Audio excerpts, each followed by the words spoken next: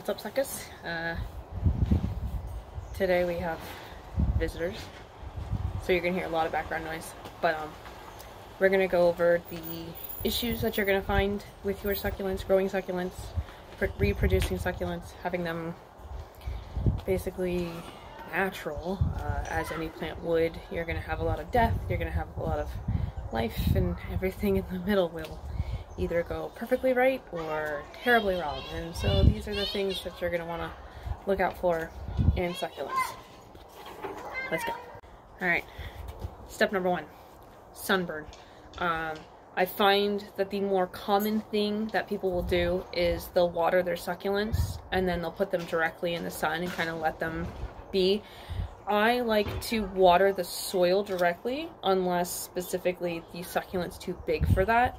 Then I'll water on top of the succulent and then I will move it directly out of sunlight. That way over time the sun will still evaporate the water, but it won't directly affect the succulents. And so oftentimes first thing you'll see is crumpled up leaves. I've got a couple of them. Definitely the smaller ones in the back, they seem to be weaker.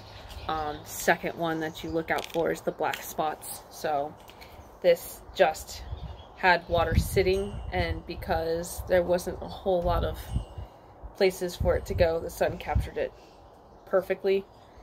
I'm just trying to see. Yeah, I've got a tiny spider in there. Cute. And so oftentimes you'll end up in the end with stuff like this. It's basically ash at this point because it's been so fried and deeply sunburned. So that's generally a problem.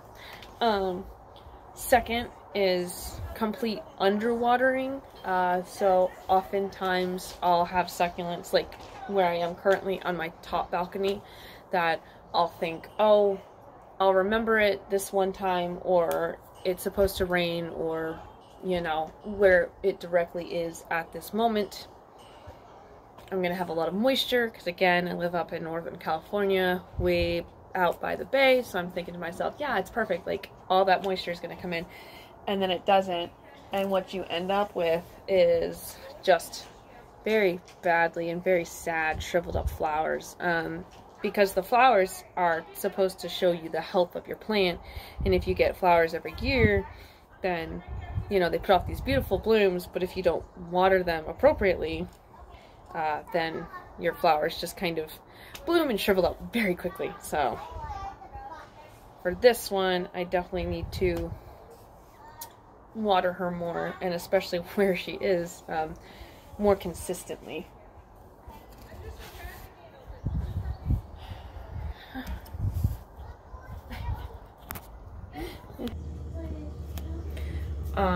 Third thing I notice is too little sunlight or direct sunlight.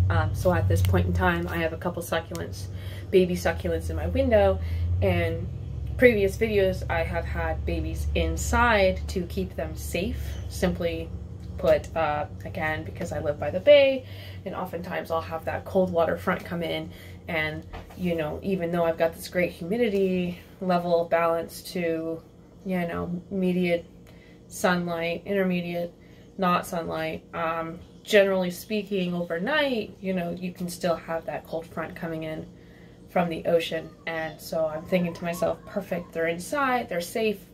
But then you get instances like this where they etoliate and basically they're trying to reach for sun, and because of lack of sun or direct sunlight, this will continue to try to reach until it gets it. But the problem with these spiderweb succulents is that if you put it in absolute direct sunlight, they will shrivel up and die. And so oftentimes you'll just have those succulents that want to reach forever. And this doesn't kill the succulent, but simply put, it stresses out the succulent. So if it overreaches, if it overstretches, or if you continue to let it go this direction in its course of life, it will just kind of continue that until it does shrivel up and die. Alrighty, step number 4, or problem number 4 that I often run into, is white mold. So you can barely make it out on the camera. But generally what happens is that water will get trapped on these succulents, and depending on what kind of succulent you have, oftentimes it will kind of create a tacky substrate on the top, which is also why it's very difficult to like put soil around the succulents. So you end up with these issues, and so the tacky substrate on the succulent leaf itself, which again is hard to fix, I suppose, because it's naturally that way. And so oftentimes when you have these succulents, you don't want to consistently like finagle with or touch the leaves, you know, touching everything, rubbing everything with your fingers. As soon as you plant it, you want to leave it alone. If water gets trapped on that and you don't realize and you try to shake it off, or even like a, you know, a paper towel at that point, just sop up what's left, it'll create white mold, and then this could reach your roots and absolutely kill your plant. What is that, 4? So the 5th one that we're going to talk about is uprooting. When your succulent decides that the soil or your pot is too small and it grows too big. And this is just a point of shock, so you can just see that the leaves are slightly shriveled up, but it's still green, it's still good. And so basically what you want to do is, if you can, find something that's very similar, and I'm doing this without gloves, guys, don't do that, and put it in that pot, because whatever substrate those succulents are in, here, I'll use this knife, whatever substrate those specific succulents are in, if they're successfully already growing, that means that the nutrients are really successful as well.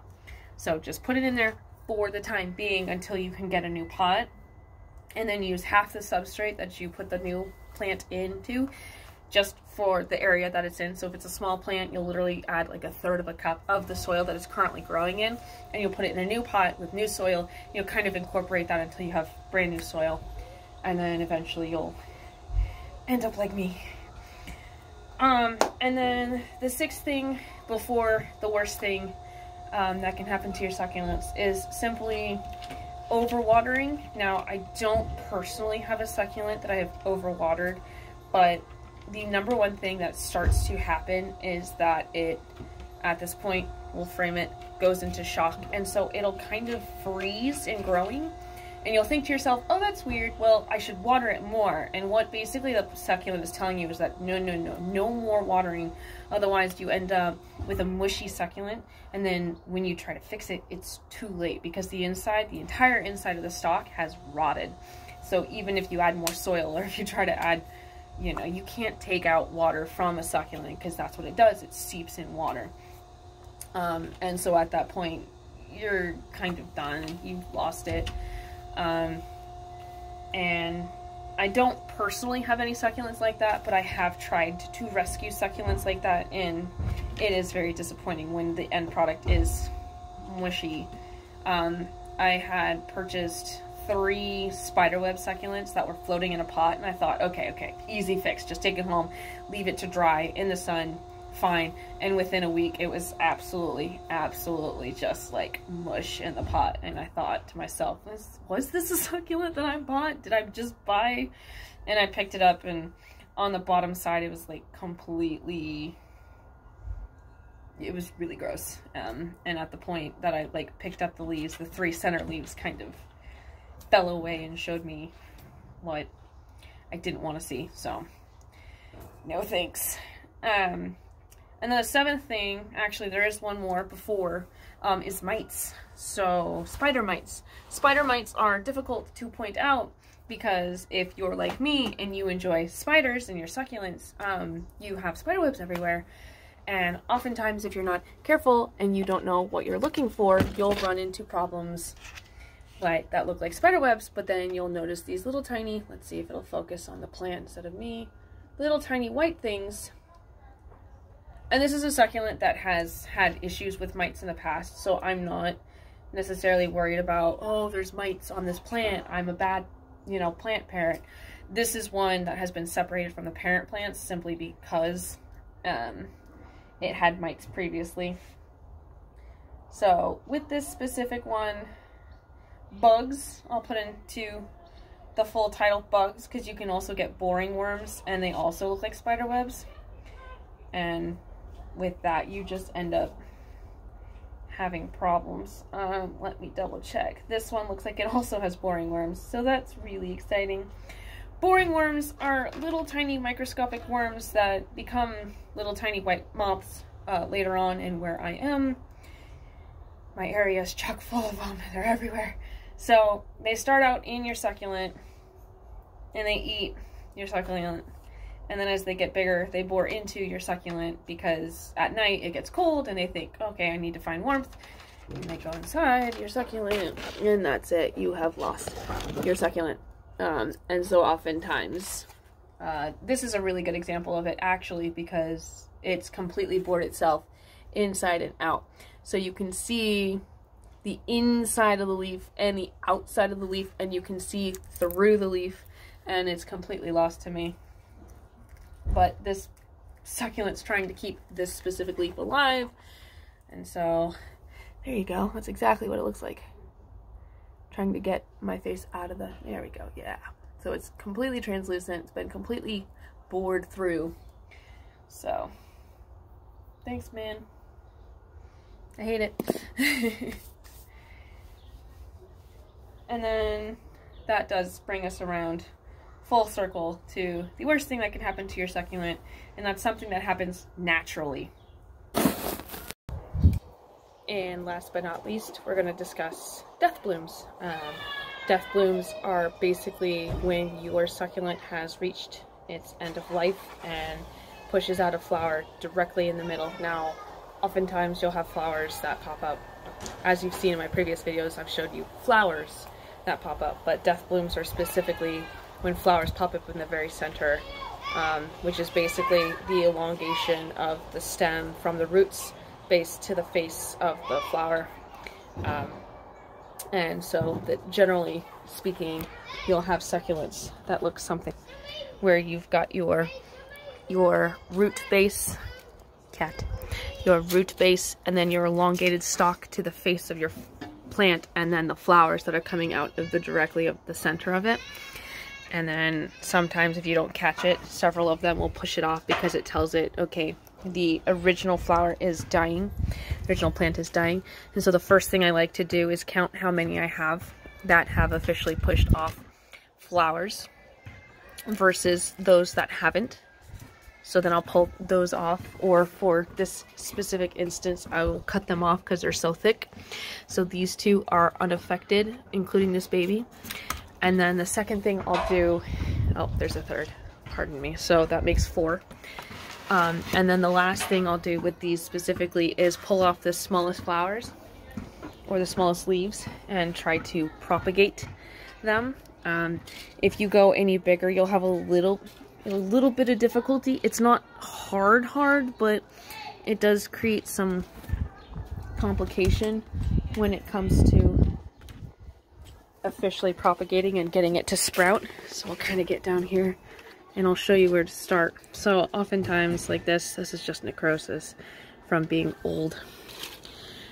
And this succulent has lived here for the past 2 years, and this would be my second oldest succulent, making it 5 as of now. So almost 6th year, which does make me a little sad, but the easiest way to do this is to take off the bottom leaves. This one can be propagated, however it is a little light, so I'll hold on to it anyways. And you want to get as close to the base as possible here. So I am going to hold on to those. I'm going to do as many as possible off of this one specifically. Even though I'm pulling apart a death bloom, this is a premature plant, so I should be catching it at just the right time to be able to propagate these. And these are the perfect size I like. That way, A, they're small, and B, I can really, come on, pay attention to these guys. That one did have a bug, but we're good. And basically I'm just gonna pull them all off well up to that flower. And I'm just gonna leave these flowers, even though this is technically a death bloom. The whole thing's dying. It's well come to its age and prime. So I'll let the flowers bloom. They might be cute. I'm a little sad about this one dying, but I do have some babies that I was able to pull off. Let's see, is this one... Does this one? Yes, it does. It does have a death bloom on the other side. That's too bad. That's like most of the plant. And this one, surprising, didn't come with any real issues when I first planted it. The only thing I noticed when I first got it was that it seemed really small, but now that I've had it for some time and it seems absolutely massive, it's kind of surprising. And it loved the porch. The only problem I ever came up with was this guy right here, just a bug bite. I'm pretty sure I have a burrowing worm in there. If I were to go in and start pulling it apart, I would more than likely find a burrowing worm, but it didn't affect the rest of the plant, so I didn't bother it. And a little bit of sunburn from being watered and then left directly in the sun, but other than that, not too bad. And then as you can see, so here's my nice grouping of that. And then as you saw, as my camera caught, this also put off a death bloom, but then it's also blooming in other directions and it has a couple babies. I will do the same with that one. I'll just clip off. There we go, put that in my bin. I'll clip off the two that are successful growths, and then I will propagate some leaves from the rest of the plant. And so that ultimately concludes the video of problems that you'll experience growing succulents, things to look out for, and kind of ways to either fix it or to solve it or to go around. So hopefully that was informal enough, but kind of a broad, vague grouping of, hey, this is what you should look out for. And so yeah, definitely have a lot of plants and we have a lot of steps to go through. So peace out, suckers.